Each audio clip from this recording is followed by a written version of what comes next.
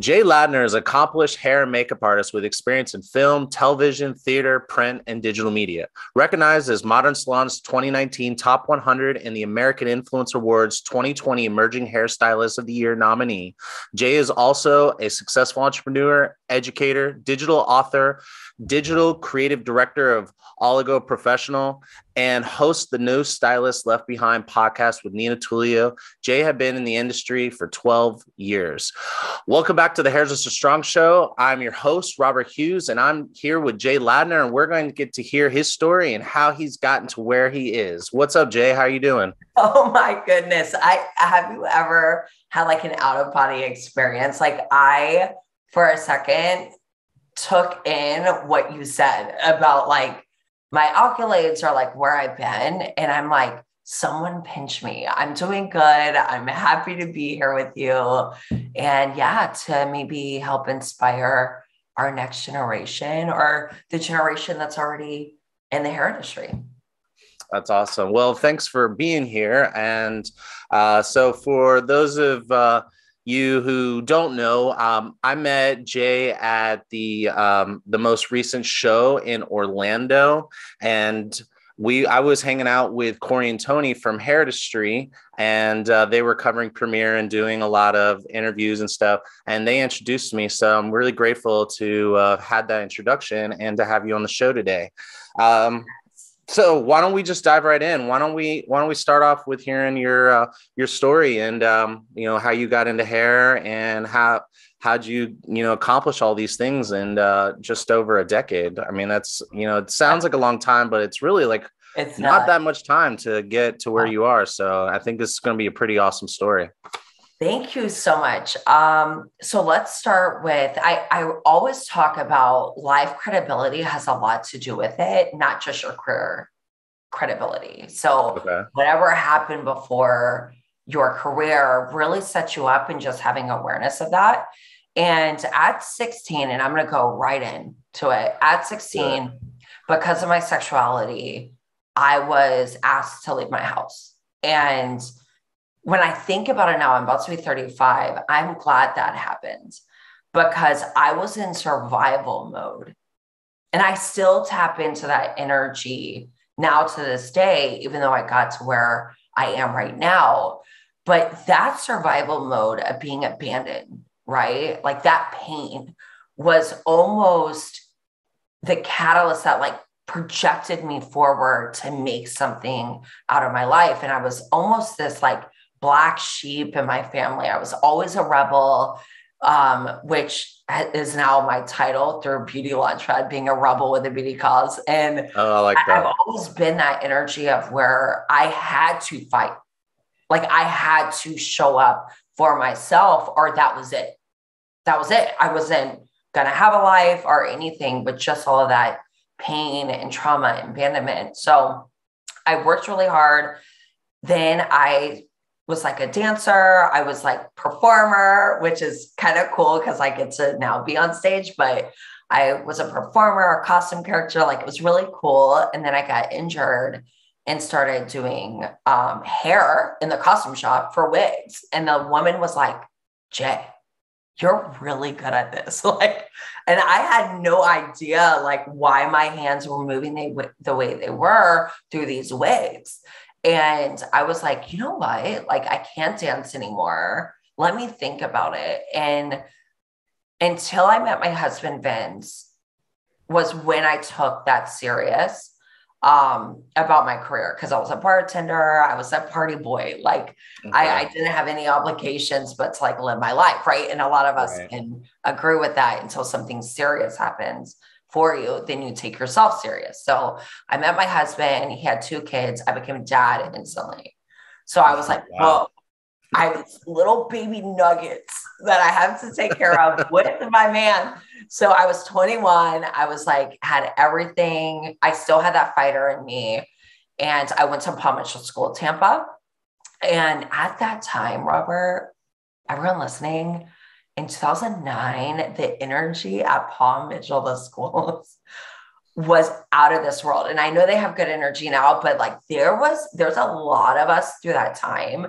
Cassandra Platinum, Gina Bianca, like there's a lot of individuals that you see now up as industry leaders who went to school around that same time. Oh, cool. Which is really cool. So I had great mentors that set me up to win because I live by these two things.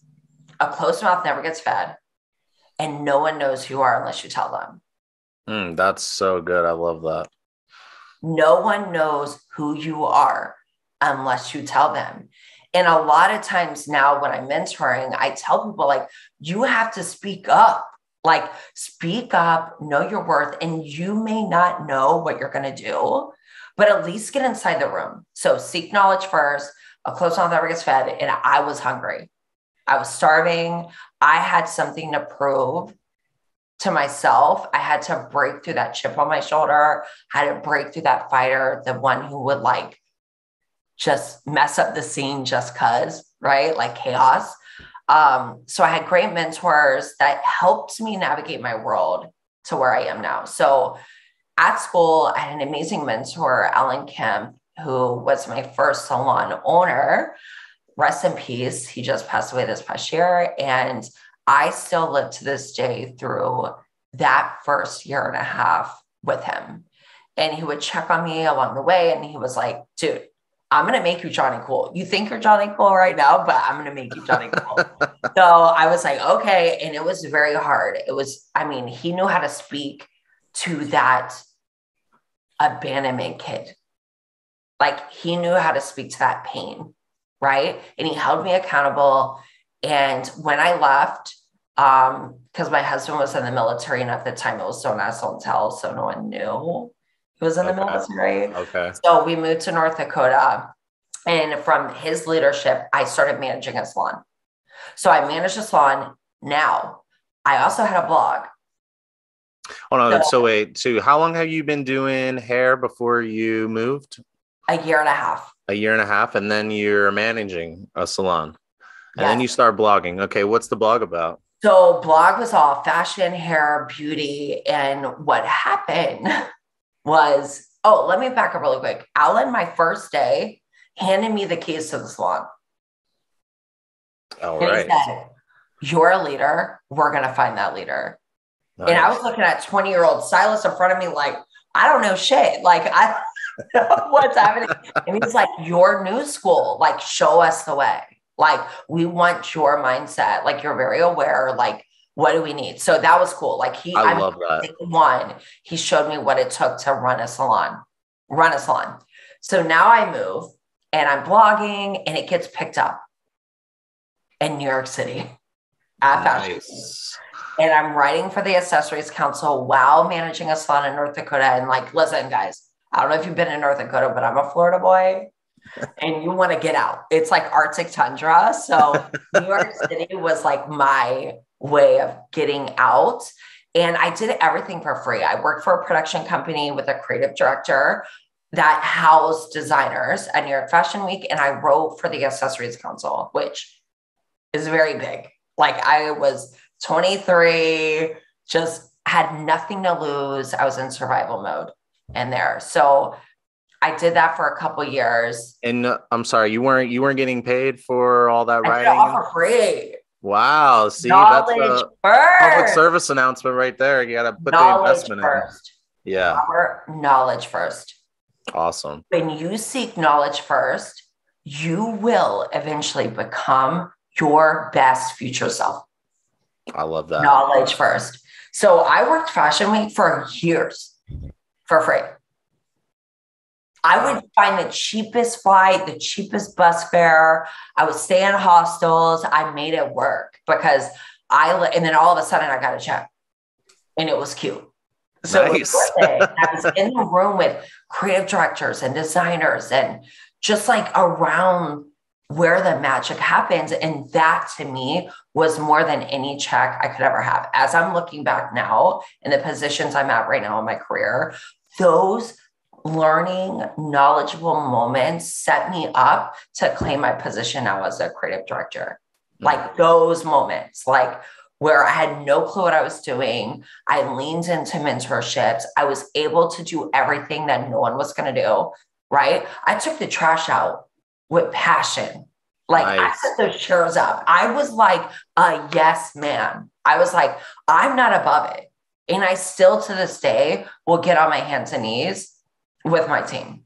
That's awesome. You know what I mean? Like you can Yeah. never forget that you have to lead sometimes from the front, sometimes from the back, and sometimes from the center, right? Like you got to know like through experience. So I did that. Then I moved to Ohio 2 years later. So now I'm like 4 years in, Okay.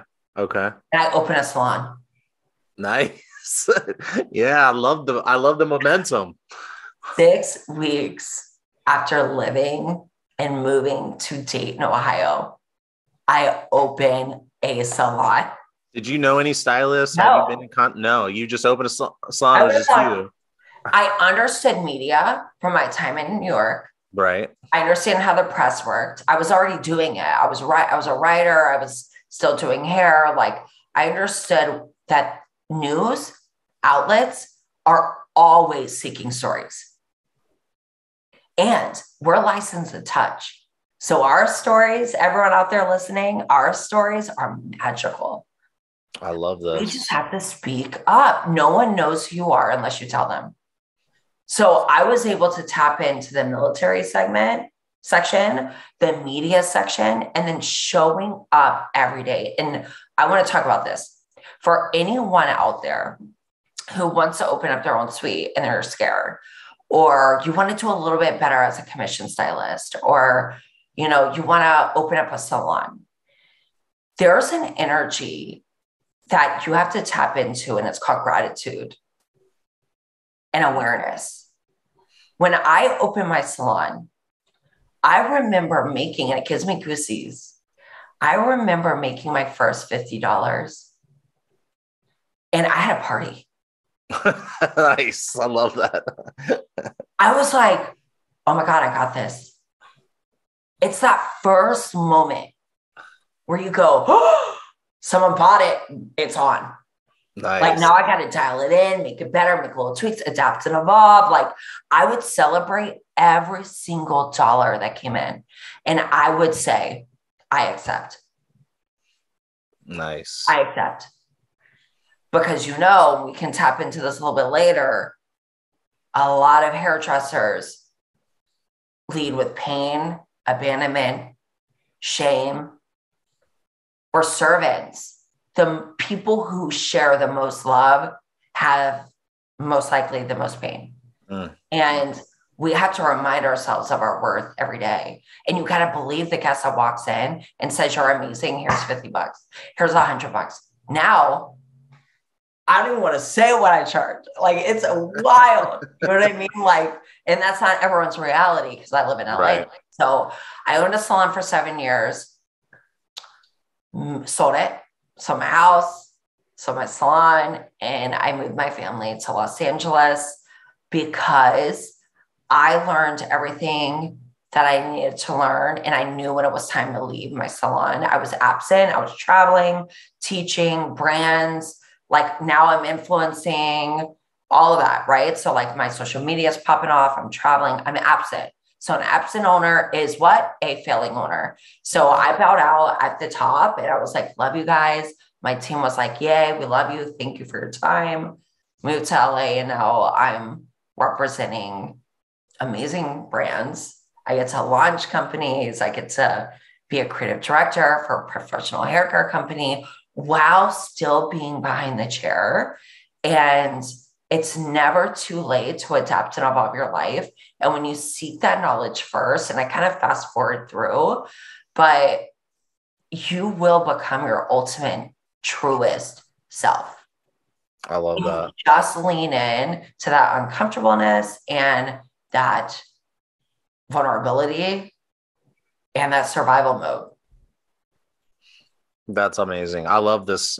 I love all this stuff. I was like taking some notes. Some of these points that you're making here, like you talk a lot about like proximity to things, like being in the room and being in places, and you were, the writing and the fashion week, I'll be doing it for free. I think these are awesome messages to the up and coming, and like really kind of starting with that is just a great message for Yes. the success, for sure. So, well, I'm curious to know about this whole proximity thing. When you find yourself, there's a couple of things I actually wanted to ask you about, but I really was curious about, when you find yourself in being in a space and having the opportunity to connect and I don't know that you use the word networking as much as as much as you talked about like being around people and making yourself heard and making yourself known. And what was the statement that you made? No one knows who you are unless you tell them. Yeah. Yeah. You want to give us like maybe some pointers with like, how you are able to like leverage that your proximity and the space and take advantage of those type of opportunities? Absolutely. And I love that question because I know like I can tell someone just speak up and they're like, wait, what do you mean? Yeah, what does that mean? Yeah. Because I know I'm vivacious and not everyone is like me. So, but I do want to give you that magic of what it does take. So thank you for that question. And, it's a now, if I was coming in the scene right now with the same energy, oh, it's game over. Oh I'm yeah. more at Vogue right now. You know what I mean? Like that, Right. the I see. opportunity at our fingertips, the accessibility to get inside any room you want. And you're going to be told no. I got told no a lot of times. But this is how I would get in a room when they told me no. Ready? It's magic, and I need everyone paying attention. If you're driving, pull over. I need you to get your notes out. So many a times I got told no. And I said, oh, that's cute. Thank you. But can you let me know why? No, why you're saying no. Cool. I changed N-O to K-N-O-W. I love that. And then you want to know what happened? And 90% of the rooms that told me no, they said, you know what? I don't know. So you can come tomorrow. Oh, nice. I love that. It's easier for someone who has a lot going on, a lot of pressure. It's never about you. It's about them and what you can offer them. So if someone comes to me, and listen, I have mentees running around the US. And when they come to me and they say, hey, I love what you're doing, but I want to make magic with you. And this is what I have to offer. So one, you have to know what you want from that room. Then you say, this is what I can bring to the table. And this is what I can relieve from you. Right? So if someone's going to mentor you, you have to mentor them as well. And the magic that you offer. Right? And through time, that answer becomes more clear. Through knowledge and experience, that answer becomes more clear. So in the beginning, you may not know. And maybe it's, I will do everything that annoys you. Right? And if someone says that to me, Robert, I'm like, I'm here tomorrow at this time at this location. If you're going to do everything that annoys me, like sign me up. Because as you become more successful, the pressure is real. So what are you going to do for them while they do for you? If you walk in the room not seeking knowledge and being very selfish, and your reason why is not aligned for a greater purpose, you will never be in that room. So intention is everything. The why is everything. And what you can offer someone is more than any paycheck. That's so good. Oh my gosh. You Yeah. literally articulated something so well. I love this. We're gonna have to make a little post with that little quote of yours. Yeah. Yeah, for sure. And share that. Oh, that's so good. So really just kind of making understanding your why. I'm just going to repeat this. So know the why, what you want out of the room, and what you have to offer, and having yourself. Don't be selfish. Align with a bigger goal, and it sounds like really like building community Yeah. through like-minded people and common goals and stuff like that. Does that sound? Yeah, I love that. And I also want to add, if you don't mind, that you're never above doing the minute things. Those small little detail shifts inside the room, whatever needs to be done to make the greater outcome possible, do those little things. Those little things become big things, and those big things become opportunity. And those Mm. opportunities become knowledge, and that knowledge becomes a check.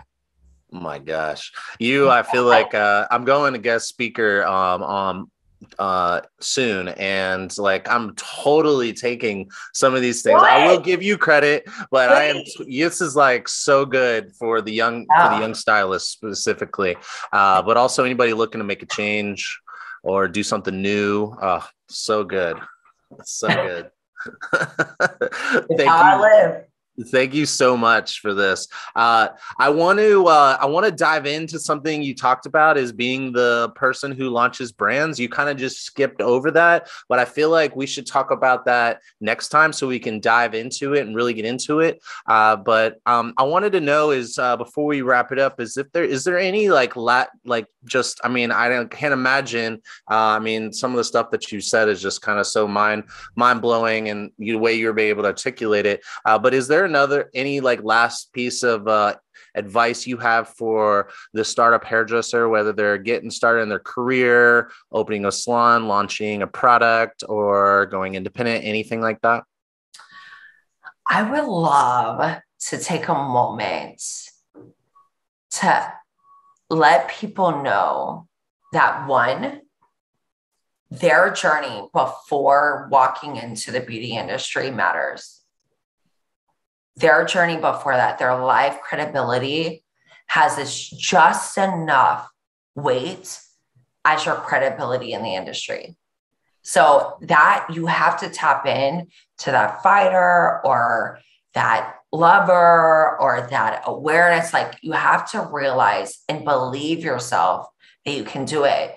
And understanding what the magic we have within our hands that connect to our mind, that connect to our heart, and the power that we have as hairdressers, and remembering that it's a special relationship through time that will change your life, their life, and then the world.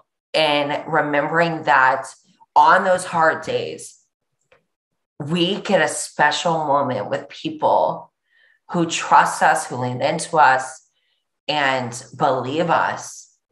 And they tell us their world. We are sometimes a lifesaver, mm-hmm. right? And remembering that you're worth it, you matter, and you deserve to have people lean into you on that, and to not forget to work on yourself. Because the moment you work on yourself first, your business, your life, your world will be suited up so you can take on any and every opportunity that comes your way. I wish I would have dug deeper into myself a lot sooner than what I have. So I want to give you that permission to just love yourself, hug yourself, look in the mirror. We live in front of a mirror 24/7. And when was the last time you saw yourself? So I want to ask you that as I get off Hairdresser Strong with Robert. When's the last time you truly looked in that mirror and believed your magic? Because everyone showing up for you is waiting for you to acknowledge that. And we have to start believing ourselves before we can believe anyone else. So everyone listening, look in that mirror. You may cry, you may shout, and that's okay. You may laugh. It's all good. All the feelings are good. but believe your magic and your worth and work hard on that. And you'll watch everything become more clear, more defined, and more opportunity will flow your way. That is amazing. Oh my gosh. So I definitely am personally getting some great stuff out of this too. And I'm sure that our listeners and viewers are as well. And I feel like that's just such a perfect note to kind of tie it off and save some more for next time. Yes, I would love to be back, please. Well, absolutely. And thank you so much. So if you're listening on podcast, please just take a second and give us a rating. Obviously, 5 stars is preferable. If you're watching on YouTube or Instagram, please leave a comment below, like, subscribe, follow. That helps support us and helps us get more people and more awesome messages like this. And until next time, Jay, thanks so much again. And I look forward to talking to you again soon. Thank you so much. All right. Take care. Bye-bye. Bye.